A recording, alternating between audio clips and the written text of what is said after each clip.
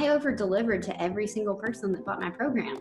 And then they told people, and then my programs grew by grassroots instead of me putting all of this into social media. I said, you know what? I post multiple videos a week to the people paying for my program, not online to my potential clients.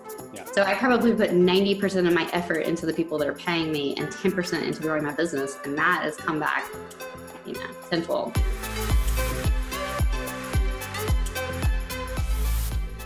What's up, fitness fans? Welcome back to the Future of Fitness podcast and interview series. This is your host, Eric Malzone, and this is episode number 85. And it was a bunch of fun to talk to Sarah Duvall.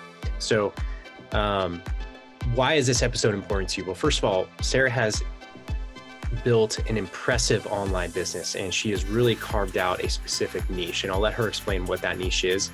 Niche, I still go back and forth on that.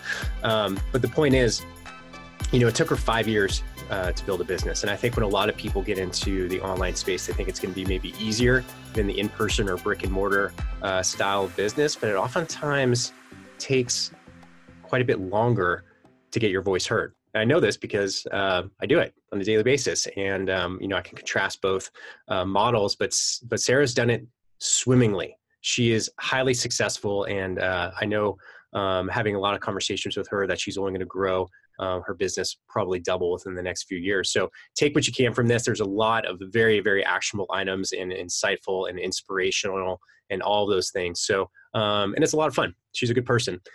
And before I get into that, I have to talk to you about the Fitness Accelerator. So, after all of these podcast interviews, about 350 now to date, and everybody within the fitness industry, all interviews within the fitness profession. And, there's some specific things that I see that I want to make an impact and help change. And the biggest thing is that we have an industry that is very siloed. And what I mean by that is that, people within a specific area or specialty, like say CrossFit, they talk to CrossFitters, and that's all they do. They kind of stay within the silo, the same information bounces around.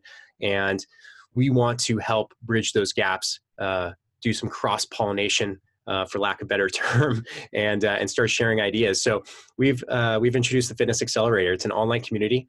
You can check it out. Go to fitnessprofessionalonline.com/fitness accelerator. You'll find people like Sarah Duvall, for instance, very successful people in that group. And we're all sharing ideas. We're sharing insights. It's equal parts incubator, mastermind group, and networking group. And it's the best $147 a month that you could possibly spend. Trust me on this. It's the best value out there.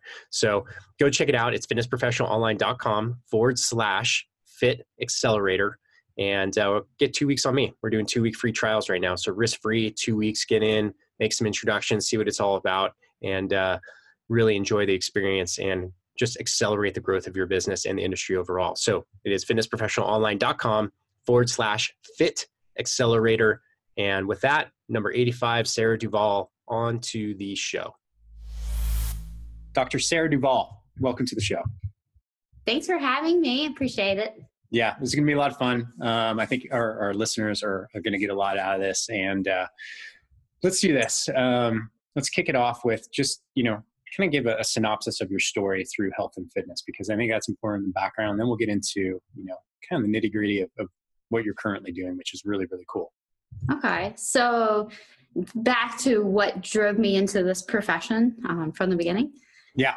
Okay. So I started out at the age of 11 as a candy striper at the hospital, worked on the cancer floor. I knew I wanted to help people for a living after that. I loved, you love brightening somebody's day. There's absolutely nothing that can replace that feeling, being able to help people. But I couldn't handle all of the death that surrounded the cancer ward, as amazing as being able to help those people, as amazing as it was. So I found the physical therapy wing, and that was like, oh, okay, this is great. 99% of the people here are getting better, and I'm helping them get better, and that I could handle. So I fell in love with physical therapy at the age of 14, well before I was, an athlete per se in the athlete world. And then that just solidified it as I pursued sports, and I ran track for Clemson University and with a sponsored kiteboarder after college, and just managed to get myself hurt a lot. So it's good profession choice. Yeah. Yeah. Interesting. Yeah. Personal anecdote, I thought for a while I want to be a firefighter. So I had to go get my EMT and towards the end of the EMT, you have to get certain hours in the ambulance, right? And I happened to be in the one where we would take cancer patients to chemo, and then we would pick them up again. And that was such I only did that for like 4 or 5 hours, right? But it was such a powerful, wow, life is really fragile, because you get these incredibly energetic, happy, talkative people, and you bring them to, and then you brought them back out, and it was tough, but I realized that there's so much more to care or helping people than just like the nuts and bolts of what medications, what movements to do, but just the caring aspect of it. And I think you probably tapped into that at a very, very early age. The psych side, I don't know. Sometimes I find it almost more important than the exercise prescription side. Yeah. Yeah. We're learning that with pain science. Pain science is incredible. What we're learning, that you can give somebody something completely random that has no basis and shouldn't help them, but if they believe in it, then they get better. Pain science is just, it blows everything that we think we know out of the water, which, I sometimes I think is very scary to a patient who wants this perfect, this is going to fix me. It's like, well, the body is very complicated and we don't understand it a whole lot. Yeah. Yeah. So when you talk about that, pain care and things are you talking about like placebos and how that rolls into play? There's placebo, and then there's also just nerve pain. There's rewiring, how we're connecting to the pain and connecting to different parts of our body and how we're perceiving it. It's complicated, but it's really interesting. Yeah. Yeah, it is. So, so tell us about your practice. Like, how has that evolved? After school, you got your PT, and how has that evolved? Because it's a really interesting story to get to where you are now. I know, because I also interview you. You guys can check out Sarah's interview on the Fitness Blitz as well. It's a shorter form, but let's dive a little deeper into that journey, because it's interesting to me. Oh, thanks. Well, I started a personal training in college. So, I ran track for Clemson when I was home from college for the summer. I worked as a personal trainer at the Y. So, help people go through the Nautilus equipment and showed them how to set it up. So that was my first introduction into personal training. So it was just a whole lot of, I want to lose weight, and then, how can I get stronger?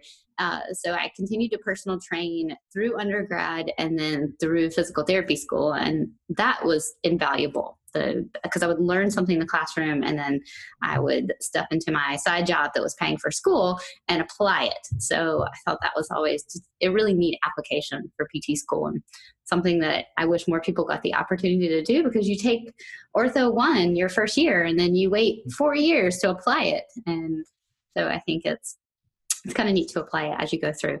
So I had that personal training background, because I've always just loved fitness and athletics and movement. And then I opened my own practice in Charleston, South Carolina, and had kind of a hybrid out-of-pocket pay physical therapy, but I also had personal trainer and a Pilates instructor working for me. And that was really fun. I felt like we were able to meet the needs of people who wanted physical therapy, but then also wanted to continue on and work with someone that was a little more highly specialized. And that's kind of where I offered continuing education. It kind of bridges that gap between physical therapy and personal training. So it's more on the corrective exercise side. Then we moved around a bunch. Yeah. Yeah. So I sold that practice, opened another one, left that town, opened another one. Then I'm finally like, okay, I'm starting an online business. Yeah. Yeah. Yeah. So let's talk about that, because you have really carved out a specific niche. What do you say? Do you say niche or you say niche? It depends on who I'm talking to. Yeah. I go back and forth every day. So anyway. I still can't say Colorado right. Colorado? How do people say it from Nevada? That's always a tough one too. Yeah, exactly. So let's talk about that. Like, what is the niche that you have really found yourself in, and how did you get there? Did you plan getting there, or is it something that that just comes? I plan to go online. We were talking about writing a book earlier. I've written an entire back pain book, but it's sitting there on the computer. So I've always treated mostly back pain, SI joint, chronic pain take people, because when you're out of pocket pay, you're generally the fourth physical therapist that somebody goes to see in the last resort. So it always involved lots of outside the box thinking and outside the box practice. But then I had babies, and there was not enough resources for me to figure out how to navigate my own postpartum rehab. I saw a couple pelvic floor physical therapists that didn't help me. I was very disappointed. There are amazing pelvic floor PTs out there and amazing PTs. I just didn't happen to see them. And me being the ortho, I dove into research. As I was telling you, I'm married to a scientist. So it's really great for being able to also grab some access through him at the time. So I was like, okay, I have every journal I could possibly want to read. And so I dove in and read every study I could on the pelvic floor and started putting the pieces together. And I just felt like women should be able to get back to CrossFit, or be able to get back to rock climbing, or be able to get back to, whatever high intensity sport they want to do after injuries from birth. And I really do think that a lot of times having a baby should be treated like an injury, not just this specific part of life. So I kind of fell into it because I needed it, and there wasn't enough help for me out there.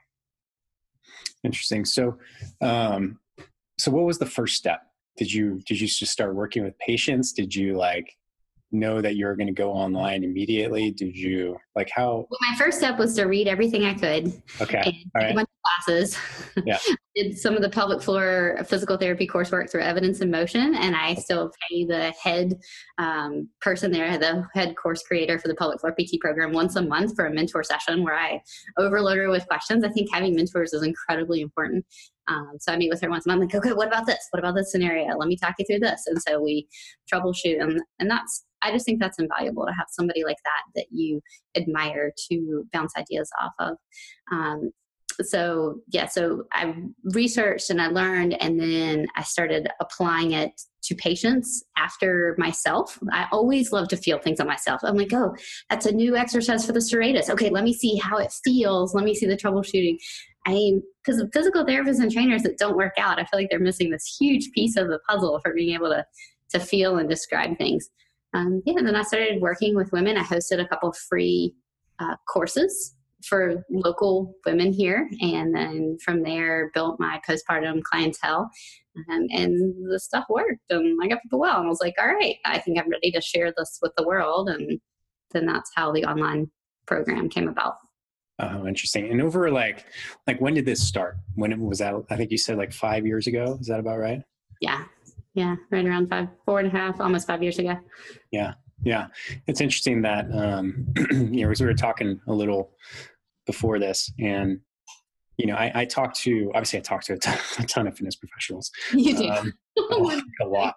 And, I will all the time, everybody wants to get into online coaching, and that's, and, it's only a matter of time if it hasn't hit already before that's completely just saturated, right? Everybody offers online coaching because the systems are getting better, right? You can get Trainerize, you can get exercise.com, you can get Fitbot, you can get all these tools. But so rarely do I see people approach it the right way first. First everybody starts broad, right? And they're like, yeah, okay, I will help anybody. And then they end up helping nobody, right? But if they start narrow, and then maybe think about it okay, I'm going to build this over 5, because they all want it now, right? Everybody wants it now. They want 50. But I was telling you, I worked for a full year online. I mean, I was seeing people and making some money in person, but right. I worked for a full year writing blog posts and building my website and even, offering stuff, and without making a dime for an entire year. Yeah. A lot of work. It's a lot of work. Yeah. And that's the hard part, right? Yeah. I mean, honestly, I'm sure people can do it faster than me. Well, I don't know. You ask, Tony Gentlecore, I've had him on the show, and, I have the pleasure of working with him too, pretty regularly. And all the time he gets asked the question, hi, how do I get a successful blog? He's like, well, start writing. Start. And then call me in 10 years.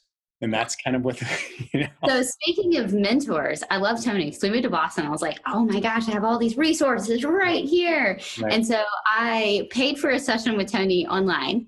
And then I sent him an email and I said, hi, I want to talk business, because this was back when I was fairly new. Things were just, they were just kicking off, but I was figuring out how to scale. And I was like, okay, I need to talk through ideas with somebody. I need some, to bounce some ideas off of. Things are starting to take off. I want to do this right.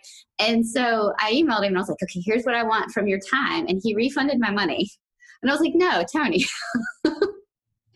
So we agreed a place to meet. I paid him again before the meeting. I was like, don't you dare refund it. I value your time. Right.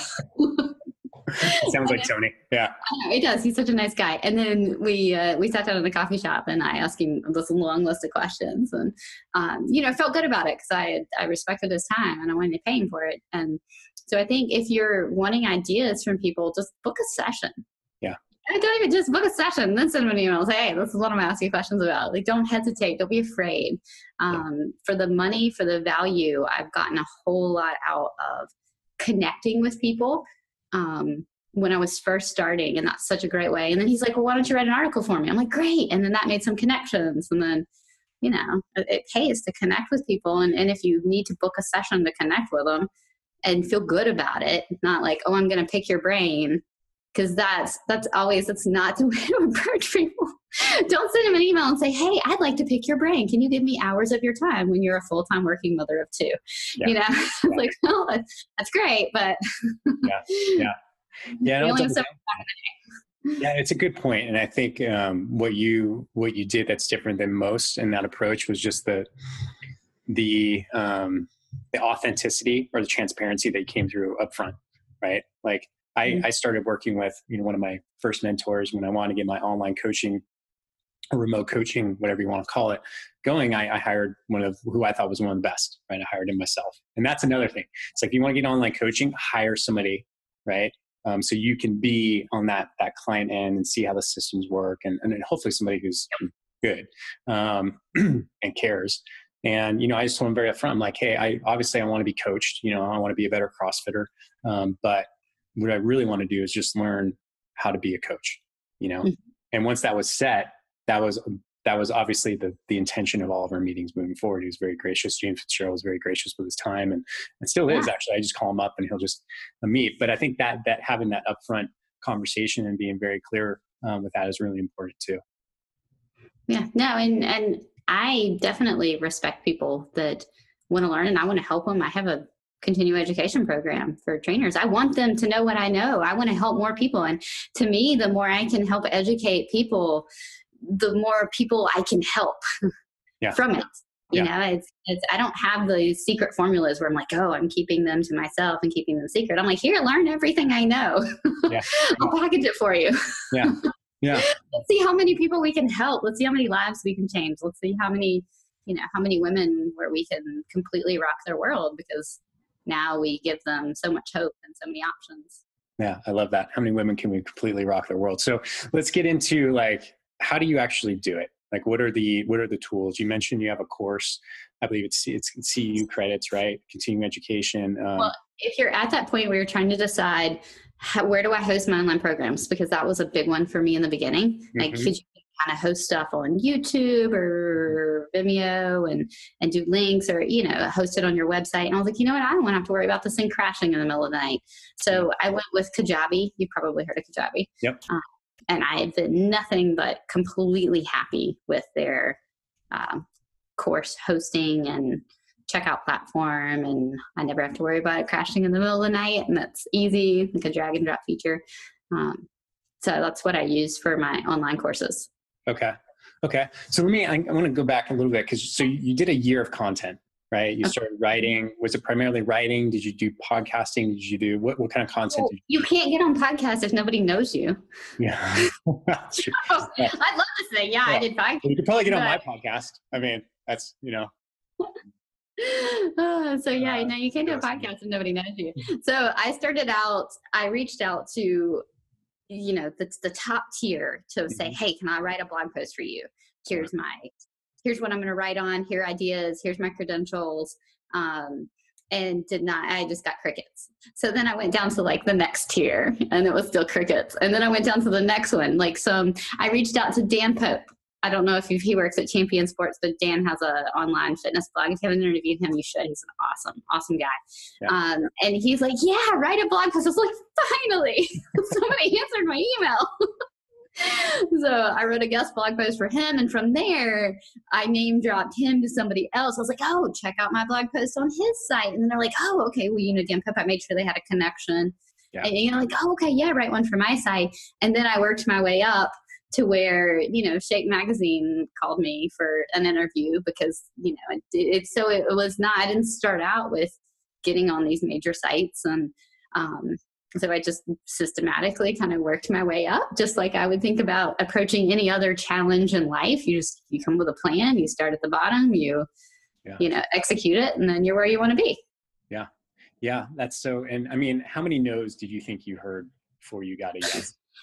Well, I think I wrote the editor of T Nation at least 3 to 5 times before he got back to me and said, yeah, we'd love that. Awesome. I just ignored the no's and kept asking. Yeah. Yeah. That's a really powerful story. I mean, now I don't have an issue getting guests generally. That's not, at first it was, and I sent out so many emails, so many Facebook messages because I didn't even have a show. It was just a dude with a computer and my little, earbuds, my iPhone earbuds, and that's all I had. And, I sent out so many emails and finally Dan John just replied back. I was like, oh, whoa, that's great. Awesome. Yeah. I was like, and he just said, hey, he's so good. He's like, here's my cell phone. Call me tomorrow. I'm free in the afternoon. We'll schedule a time. I was like, oh my God. And that was it. And once you have someone like that, then you can say, hey, here's a couple of Yep, that's what I'm saying. But you had to take the time to and that's how I met Kelly Davis. Mm-hmm. I probably sent out an email to 70 people looking to do a collaborative article, like best ab exercises or something, just for some networking and they get word out on good exercises and to create a fun blog post. And I had like 8 people get back to me out of the 60 I sent it to, and she was one of them. And we hit it off and developed a great relationship, and then ended up networking and doing a product together. And then, I mean, you just never know what's going to come out of the putting yourself out there. I mean, no doesn't hurt. No, it doesn't. But everyone's scared shitless of it. That's the funny thing. So it doesn't make any sense to me. I mean, if I'm thinking about pursuing a sport, if I don't get to failure, I never know where my limit is. I mean, I've got to fail. Like I'm a rock climber now. I've done a lot of sports, but that's currently the one I'm pursuing. And if I'm not falling, I mean, I'm not climbing. Yeah. Yeah. Same thing with business. Yeah, that's a great message. So, okay. So you did a year of content. Now you're starting to get published. People are starting to find out a little bit about who you are. Now what? Now what did you do? I put my product together. I was like, okay, I've got it. And I did the most expensive Facebook ads on the face of the planet. But I sold 10 copies. Oh, wow. And of those 10 women, I had like a support group, and they're all still with me. It was very exciting, and I helped all of them, and I have testimonies from I think all of them on my website. And I started well below what I wanted to charge, but I just needed to get the product out there. And that's hard because you're looking at what you want to charge. And sometimes when you're first starting out, you need to get people in the door so that you can figure out your audience. So I called all 10 of those women. Mm-hmm. that answered the Facebook ads where I think I paid $2 a click or something. Yeah, good old days. Yeah. Yeah, exactly. So they clicked on it, and they ended up following all the way through to purchase, which was exciting. And then ended up talking to all of them and getting to know them. And I figured out who my target audience was. Not surprising, A-type women, driven, want to pursue sports, had several kids. And I mean, it was like, okay, this is who I'm talking to. And from there, I could actually talk to my audience because I knew I had a product to help people. Mm-hmm. I just needed to figure out who I was speaking to. Yeah. And what was that product? It was the course? through? And that was It was a pelvic floor. It was a pelvic floor perfect program. So it was just a pelvic floor program for women who were like me, who just felt like they didn't get answers and they were looking for something else. Okay. So you put this program together. It had like just workout, like movement plans, things like that. Like a lot of education, a workout, progressions, and a lot of explanation. I do a lot of teaching, and now I've completely redone the program 3 times. Okay. Which is how it is. I mean, don't get married to your first product. Right. So it's good. I got feedback and I redid it, and then I got more feedback, and then I redid it again, and now I think I'm fairly happy with it. I don't know. I'll probably redo it again in a year, but just keep trying to make it better based on the needs of the feedback that I'm getting. Cool. So you have that avatar, right? Which you're selling the actual, so those are the people who actually have, they want to improve pelvic floor issues, right? And then you also have, you're educating now other professionals within the health industry. The thing is when I first started online, I was scared to have a voice. I mean, I've been teaching continuing education courses in person since 2007. I taught my first continuing education course on the shoulder in 2007. I've been teaching in person for a long time, but putting yourself out there online is terrifying. And then being judged and teaching other professionals is even double terrifying. So it took me a while before I felt comfortable to be like, okay, I'm going to put out an online continuing education. I'm teaching this stuff in person. I've been teaching it in person for years. I mean, I was teaching an in-person pelvic floor continuing education class for at least 2 years before I put out a version online. So I had been, testing it and running through it. And so, yeah, I mean, it's scary. Yeah. So with the fears that you had, going into it, did that actually come to fruition? Like, did people actually attack you? Like, yeah. Everybody was like, oh, this is great. Thanks for sharing this. I've never looked at it this way. Wow, this is different. This is, this is interesting. And I was like, oh, okay, well, it's not that scary. People are actually nice. Yeah. Yeah. And then you always have that one hater that comments on your blog, like, I can't believe you would recommend people should deadlift. I'm like, dude, you just really blew everything out of proportion. Why you got to be that person? Yeah. But you're always going to have that person, right? Yeah, there's always going to, and it's a small percentage. And my thought is like, as soon as you get those, it's actually a sign of success. As soon as someone's starting to criticize you, it means you've got to enough people where you've reached that one jerk. Right? And you have an opinion. Yeah. Because if you're always so careful all the time to make sure you have it, I think you lose a lot of your audience because you never stand for anything. Because I see lots of people online that are posting good stuff, but they're coming across kind of meek in their voice. Mm-hmm. I think my writing is probably exaggerated for my opinion for how it would be in person. In person, I'm a little bit more laid back. I'm like, yeah, I don't know. It depends. I kind of feel that way. But in writing, I'm like, yes, this is how it is. Yeah. I feel like I needed a voice. I needed to find a stronger voice to stand out because there's just a lot of noise. Yeah. So that's interesting too. So you found a voice, and do you feel when you're writing, did you feel like you were taking on like a separate persona almost? Yeah, I go into the person of, I'm not this kind of laid back professional person. I've got a patient in front of me. They have an issue. I'm trying to convince them of a treatment. Okay, go. Yeah. And so it's more of like this is the person I have in mind. This is the argument I need to use instead of let's keep everybody happy, because it's scary. I mean, I have lots of professionals that I'm friends with, and they're very comfortable giving one-on-one opinions, but they want to never put their opinion online. And I'm like, you should write that. And they're like, oh, I don't know. I'm like, come on, people need to hear this stuff. So it's hard to get, I think, especially women. There's been several books written about it. Like the Confidence Code is really good. If there's any women who are watching this, Confidence Code was great. It was just a bunch of studies, and they looked at how women basically don't sit at the table. Women have to know, they have to know a third more than men to feel just as confident on a subject area. Wow. Yeah, which is crazy. Which is why when you look at the online space, especially physical therapy, you look at the online space, I mean, how many women physical therapists are there, and how many women physical therapists are there online? I mean, honestly, you're the only one I know. There's like 4 guys in my class and 60 women. Mm-hmm. And there's like 90% males online and 10% women. That's wild. So let's talk about like now the things you've achieved. And We digressed. yeah, it's great. I think, and why I ask this question is not necessarily to impress people, but to impress upon people what's possible after you kind of stick to the plan for 5 years, right? Yeah, you stick to the plan. Yeah, stick to the plan. What is your lifestyle like now? How has the online business changed your life? How is it? Yeah, give us insight. This is a hard question because I still work all the time.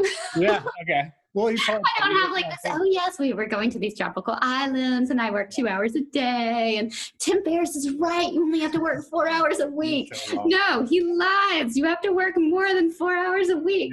Yeah, that's BS. It's total BS. There's some great concepts in that book, but it's 4 hours. Yeah, it's BS. I'm pretty driven, so yeah, continuing to work hard just because I love it.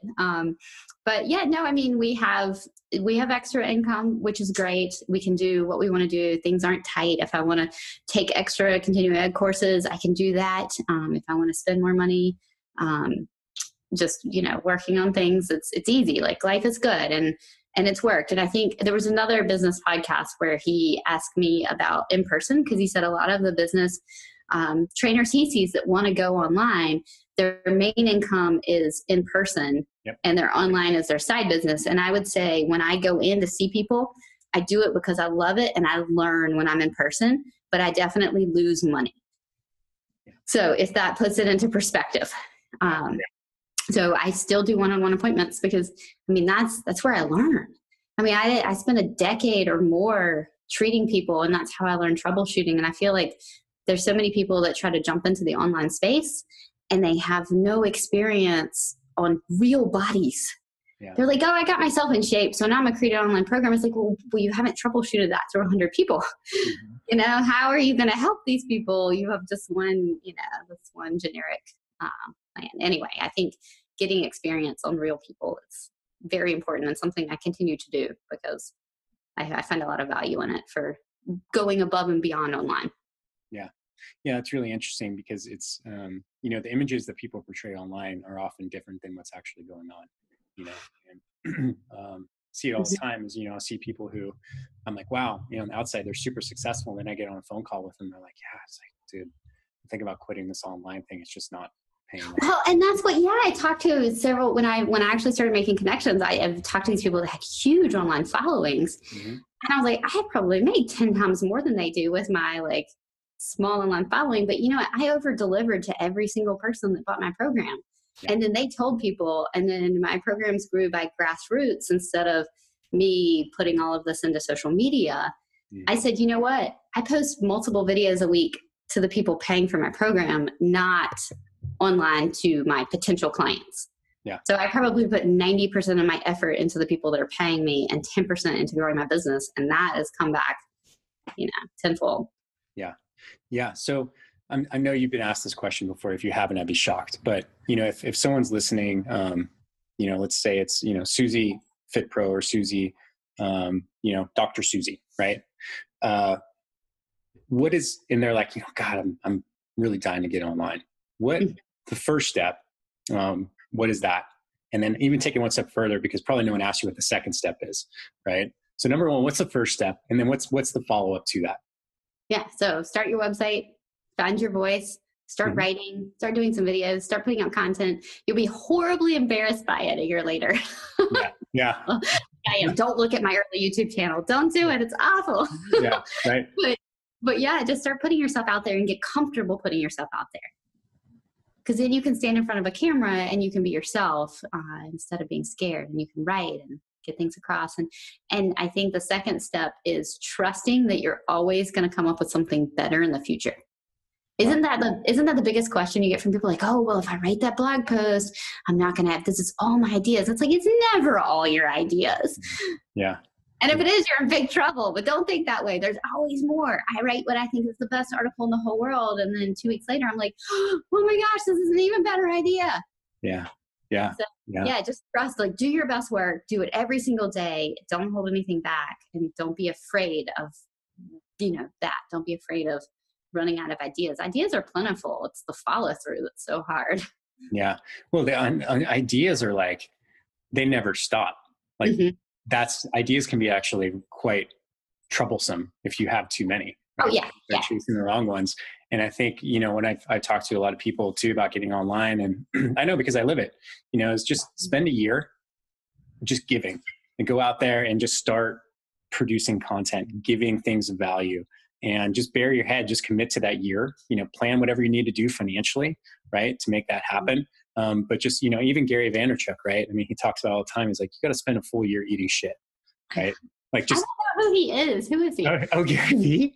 Oh, okay. Yeah, we'll talk about this after. But yeah, Okay. most people in the online space probably know Gary Vee. He's just, he's one of the most famous digital marketers out there, and just a business guru nowadays. But yeah, he talks about, he's like, you want to start building a personal brand, you want to start getting online, you're just going to have to do it for a year, start building, Yeah. Instagram following, start building this and start getting out there, maybe just screwing up a lot. And, I Yeah. can tell you, will that social capital will come back. The universe has a funny way of doing it, but too many times people quit after a month, or two. I see so many podcasts that have 7 episodes, Yeah. right? Yeah. Like a magic number. Like, oh, no one's listening. Of course you're not listening. Nobody's listening. Nobody's listening in the first year. Exactly. Exactly. Yeah. Yeah. And So the internet, the online space is so huge. I mean, you just named somebody who you think is like the person everybody knows, and I've never heard of him. right. But I know who Evan Pagan is. I'm sure you know who he is. I know who, you don't know who Evan Pagan is? No. See? Oh my gosh. Yeah. See, exactly. So that's what people get all worried about. There's, somebody's already doing this. It's like 200 people could do it. There's a lot of people in the world. Mm-hmm. Yeah. And what do you tell people about really narrowing, like how narrow does your niche have to be? Right. I think at the beginning, it needs to be very, very narrow. Okay. Like you're wanting to help tennis players with their backswing. Yes. I mean, just, or just to like, how narrow can you go? Because then you can target. And then once you start getting momentum, then you can start broadening out. But if you can really target, it doesn't have to be this giant search term on Google where there's, 2 million people searching for it every month. You can find a thing where it's 1,000 people searching for it. Yeah. There's nobody else doing that one little specific niche. Yeah. And then you got those 1,000 people. Yeah. And from there you can grow. And I think that's really cool. Don't underestimate the power of doing something very narrow in the beginning. Yeah. And that's a really important mindset. And I'm so excited you brought up like a little bit of SEO there. Just get as narrow as you can, but do the research too. That's a big thing, is like, are people actually searching for this term? Yes. And if you got one person searching for it a month, probably don't write that blog post with that title. Yeah. But if you got those 1,000 people, then that's 1,000 people looking to read what you wrote that potentially leads into that niche down product that could really offer some value. And then that's where those ideas start coming. And you're like, whoa, mind blown. I don't have enough time in the day to follow all these ideas. Yeah. Yeah. And I'll give whoever's listening to this, I'll give you a golden nugget, because I was going to do this. And then I just realized, I'm like, I don't have the time. I'm too busy with everything else. But I'm like, okay, I really want to develop, because I'm a water polo player. That was my background. I'm like, I want to develop, a strength and conditioning program for water polo players. So I started searching it, and then I found the golden term. This is it, you guys. The golden term that had plenty of action on it, but very little competition, was dry land training for swimmers. So if you develop that program and you market it correctly, you will find probably a very enthusiastic and open crowd. And that's how specific you can get. I could even get right into shoulder health for swimmers, right? Or even deeper into look that. At how you're niching down. Yeah. And then look at all the articles you could write that could lead into this really great product that could help this niche. Yeah. And you just have to think a little creatively and then do the research. Yep. And how much easier does your content get when you have that narrow? Like, exactly who you're talking to, right? Exactly the avatar in your mind, versus like having to sit down and be like, so broad, like, what do I talk about today? I can help everybody with back pain. Yeah, you're not getting anywhere with that one. Yeah, exactly. Yeah. I mean, you probably can help everybody with back pain, but you're not going to be able to on the online space. Yeah. And another approach, what's that? At least not at first. Yeah. And another approach to take that is find a tribe, right? That's very enthusiastic. I mean, you look at Kelly Starrett, Do you know that name? Yeah. So he got into CrossFit, right? When CrossFit was still, just about to just boom. And he just carved out, his niche there and started talking to a tribe of very enthusiastic people, what do CrossFitters like to talk about? CrossFit, right? Yeah. So he just found a particular tribe that's very, very vocal. And he served them correctly. And then he just, essentially, he's a very talented, great speaker, great salesman, all those things. It's a huge combination of his success. But he was able to also ride that groundswell, right? So there's a couple ways to approach it. But like I said, once you get online, there's so many ways to skin that cat that you can do it. So where do you think you're going to be in 2 years? Where do you see your business? I don't know. I don't know if I necessarily, I guess I do look that far, but I try to focus as much as I can on the day to day, because if I dream a little too much, I don't get enough done. Mm-hmm. So I want to continue building. I want to continue building courses. I want to continue building products to help people, because I know how hard it is to get in and have regular appointments with physical therapists. And, if I can make things easy, I can help more people. So yeah, that's my goal. Just continue to do what I'm doing and find more efficient, better ways to do it. Yeah. Awesome. I love it. Well, this is, I know I learned a lot. So, and this is, it was fun. Thank you. Yeah, I know if I learned something, I'm guessing other people learned something, because this is just what I talk about all day. So, and it's cool because, there's so many, like, you're a living, breathing application of principles that so many people talk about, but I don't think when you started, these principles didn't exist. Finding your core competency. We talk all the time. Number one, find your core competency. Number two, niche down really, really specifically. 3, get started, right? Like, 4, start scaling. 5, data and analytics. Like, that's our stages of online. And you just did all that, over a span of 5 years, which is incredible. I don't think you really, if I had a roadmap, I might have been able to do it faster. Yeah, sorry. Yeah. So it's really cool to see that, you probably unintentionally went through all of those stages, and now you're just, scaling in a big way. So, thank you for coming on and inspiring people. And thank you. You have a great position, because you're truly helping people, and you're helping yourself, and you're helping your family, and you're making an impact. So I think it's really awesome. It's great. Thanks for having me. Appreciate it. Yeah. Ladies and gentlemen, Sarah Duvall. Hey, fitness fans, don't leave yet. It's your host, Eric Malzone, and I have a quick favor to ask. Actually, 3 favors. So, number 1, if you're a fan of our show, I ask you to do something that takes under 3 minutes. Go to iTunes, please, and subscribe to our show. Please, please, please. It means so much to us. It's so important. And then give us a favorable review. We would really, really appreciate it. And I can't tell you how much it means and helps us out. So I know it takes 2 minutes of your day, and it means a lot to us. So please do that. Number 2, go to our YouTube channel, or Fitness Marketing Alliance, and please subscribe to our YouTube channel there. Number 3, if you like this episode or any of the episodes that we've released, share it on social. That's huge. That's a big deal for us. And we put a lot of work into these episodes, trying to give you great, actionable content for the fitness industry. So that would mean a lot. And that's it. So we have some big plans coming up for this show. I'll be talking about that in the next couple episodes, but thank you so much for listening. It means so much. And if you have any questions, please reach out to me. I love to hear from everybody. Eric, ERIC @fitnessmarketingalliance.com.